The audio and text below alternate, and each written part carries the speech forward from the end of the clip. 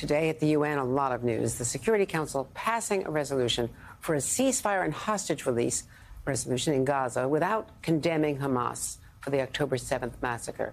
The U.S. deciding to abstain, according to the White House, letting that resolution pass instead of vetoing it. So Israel's Prime Minister Netanyahu says he is now canceling a visit to the U.S. by his top advisor, Ron Dermer, and his national security advisor for meetings that were to happen at the White House and the State Department on Wednesday. Today's resolution demanded an immediate humanitarian ceasefire in Gaza during the holy month of Ramadan, which ends in just over 2 weeks. Joining us now is NBC's Raf Sanchez from Tel Aviv. And we should point out there is already an Israeli defense delegation here for meetings at the Pentagon. But there was going to be a much bigger and higher level meeting on Wednesday at the White House involving Ron Dermer, the former longtime ambassador here from Israel and the closest advisor, of course, to Netanyahu. And that is being canceled. Raf? That's right, Andrea. This is Prime Minister Benjamin Netanyahu's way of signaling his fury that the U.S. allowed this Security Council resolution to pass. The Prime Minister, in a statement put out a little while ago, accusing the U.S. of abandoning its position at the UN Security Council, saying he is calling off that visit by one of his closest advisors and Israel's national security advisor, a visit that President Biden specifically requested from him in their phone call at the beginning of last week, their first phone call in more than a month.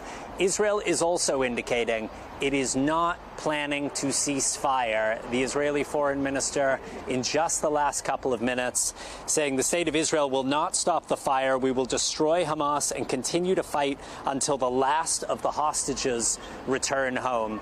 Now, Andrea, this is sort of subtle UN Security Council politics you are very familiar with, but just for the benefit of our viewers, the U.S. put up a resolution on Friday calling for an immediate ceasefire linked to the release of the hostages. Today, this resolution put up calling for an immediate ceasefire and the immediate release of the hostages, but not linking the two of them. That is why Netanyahu is saying that the U.S. has abandoned its position. The U.S. ambassador at the United Nations trying to say earlier that the spirit of the resolution is the same, but it does not include that crucial linkage. Now, Hamas is welcoming this resolution, saying that it is prepared to release hostages as long as Israel releases prisoners. But the Israelis at this point are saying that they will not cease fire as a result of this resolution.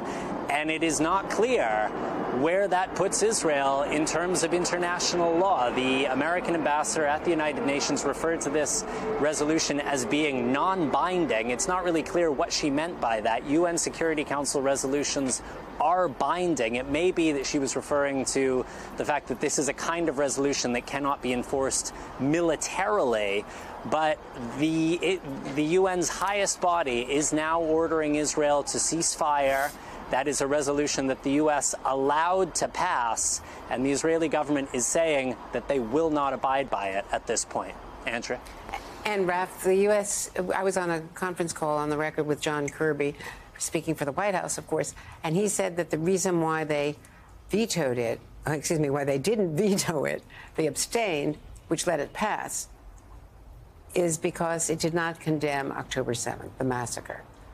And that's what they have been demanding. So he is saying that this is not a change in U.S. policy, because there were a lot of UN resolutions, as you well know, leading up to this, 3 at least that I can think of, that the U.S. vetoed on behalf of Israel because it did not specifically condemn Hamas for October 7th.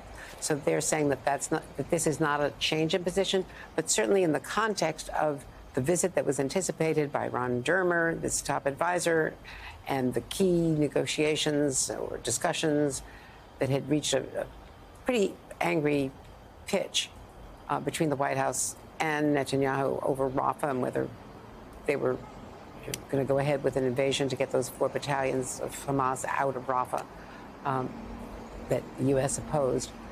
This was a key moment to de-escalate. But the other key thing that's happened is the weekend talks, where there are reports that Israel has agreed to a proposal that's on the table for the hostage releases for some 700 or 800 Palestinians to be released, including some terrorists, some known killers, convicted killers, in exchange for the 40 hostages. And it would seem if there's no ceasefire, there's no way to get those hostages safely out, so that this determination to continue hostilities not only stops the aid from getting in, more aid from getting in, but will prevent those hostage releases, the hostage release from going forward or from being accepted. Right. It becomes a little bit of a chicken and egg situation. The Israelis say if there is a deal on the hostages, there will be a ceasefire. Hamas is saying if there's a ceasefire, the hostages will be released. And what order you implement those is key. As you said, there was supposed to be this delegation by senior Israeli officials heading to the White House with a very specific purpose. They were there to hear out American concerns about a potential Israeli invasion of the city of Rafah in southern Gaza, where some 1.5 million Palestinian civilians are sheltering. The White House has made very clear at this point it opposes any large-scale Israeli offensive into Rafah. It has said that it believes it will be a disaster, that there is nowhere safe for those civilians to go. So the point of that meeting was for the Israelis to hear the American concerns, but also to hear what was supposed to be a set of American proposals of alternatives to a full-scale invasion. Now, we don't have the exact details of what the White House was proposing, but it's likely to be along the lines of targeted raids. That meeting no longer going to happen. And as you say, this is a real point of tension, but public tension between Israel and the United States right now. Andrea.